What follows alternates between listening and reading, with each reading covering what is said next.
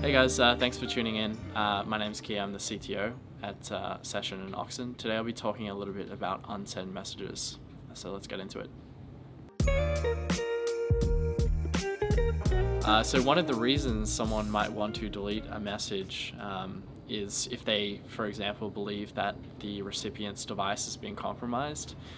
So say it's a journalist and a source communicating, the source might believe, or the journalist might believe in this case, that the source is being compromised. Maybe they've been brought in by their company for questioning if they're a whistleblower, for example, and the journalist wants to delete information off the source's device. They can send an unsend request, and as long as that reaches the journalist's device and or reaches the source device and that's online, then the message will be deleted from their client. So if the corporate organization says, open up your phone, show us your messages, well, there'll be no trace of that message actually being on the user's device. So yeah, that's one of the reasons. There's various other reasons as well, just for keeping confidentiality between two conversation participants. If you know that one of those devices might fall into the hands of the wrong people.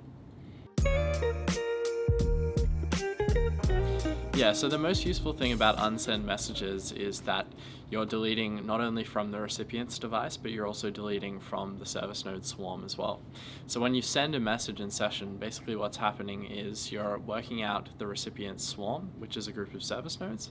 You're sending your message up to that swarm, or one of the nodes in the swarm, and then it's getting replicated amongst the nodes in that swarm. Then the recipient's asking the swarm, do they have any new messages? And they're grabbing it down and loading it into their local session client.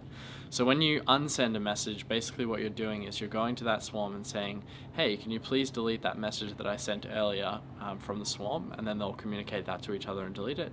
And you're also sending a new message to the recipient of that message to delete it off their client device as well. So the end result is that the message is nowhere to be seen on your device, it's nowhere to be seen on the recipient's device, and nowhere to be seen on the swarm as well. So it's kind of like a complete wipe of a message. So there were two kind of major hurdles. The first one was we didn't really have a system for referencing messages in someone else's conversation.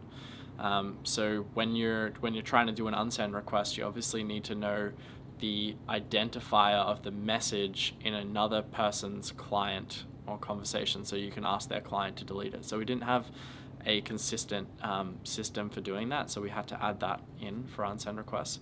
And the other thing was also deletion from the storage server as well, which is run on every single service node and makes up a swarm. So we wanted a system to be able to ask a swarm to be able to delete a message and authenticate that the user was actually the one that uploaded that message in the first place as well.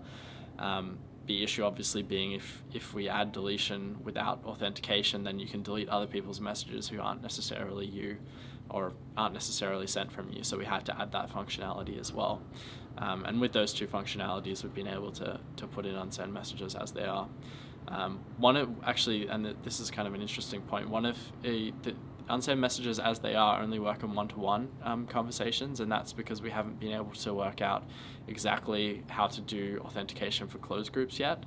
But that's something that we're actually working on currently, and we have a fair idea of how we want to do it. It's basically just an implementation task now. You can only guarantee it to a certain degree.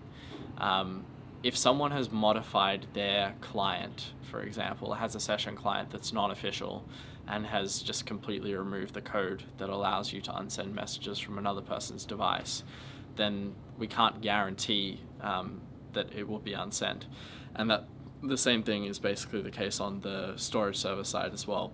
If someone is running a modified version of the storage server that completely removes this unsend code, then we can't guarantee things. But you have a pretty good understanding, I think, of the operators who are running service nodes, from what we've seen, are running the official software. I think it would be pretty obvious when there was an update, for example, if they weren't running official software.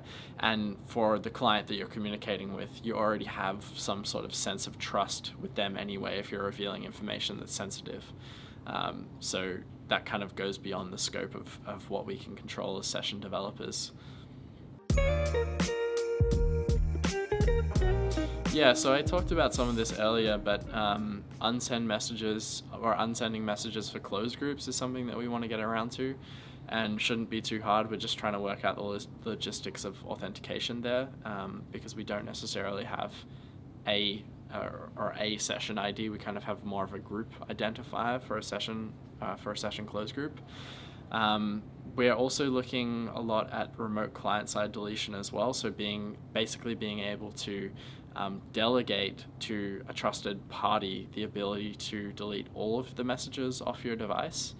So that can be really useful if someone is, captured by a despotic government and is being brought in for questioning, and they have a friend that knows that. Then the friend can send a message to their device, and once it's received, it just deletes all of the whole client database essentially. So you don't have any record of the conversations that were going on.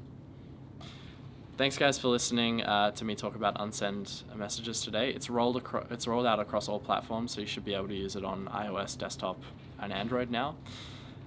Tell us how it's working for you and in which use cases you're finding it useful. We're available on Session, Twitter, so just hit us up.